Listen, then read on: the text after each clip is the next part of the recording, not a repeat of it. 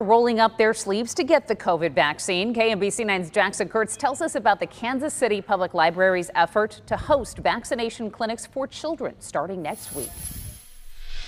The vaccine rollout for kids is in full swing in Kansas City. If you're here and you're interested, we can certainly get you vaccinated. Kids 5 to 11 years old will be able to get their COVID vaccine shot at the Kansas City Library at the Waldo Northeast or Plaza branch starting next Tuesday. This is a scary process for a lot of individuals, especially when it comes to children.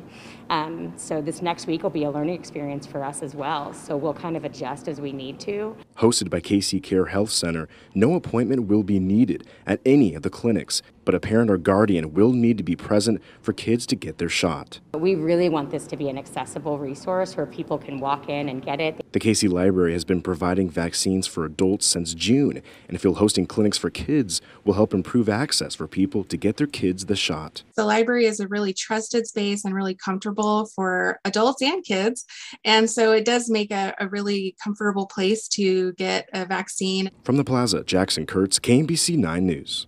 The clinics will run through the end of this year. It is completely free. You can check the library's vaccine clinic hours at kmbc.com and also at kclibrary.org. And all you have to do when you get there is click free COVID-19 vaccine.